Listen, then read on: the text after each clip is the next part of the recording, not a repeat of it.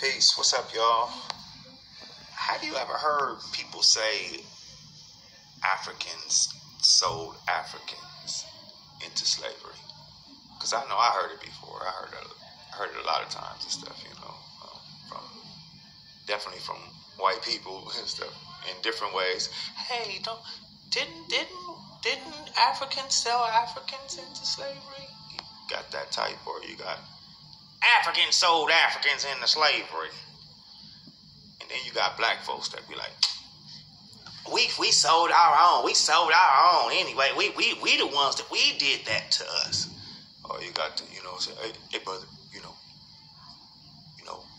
some black folks, some Africans, they don't like us, man. So they sold us into slavery and stuff, So, you got all these different type of things, concerning Africans, selling Africans and stuff. So here's the point.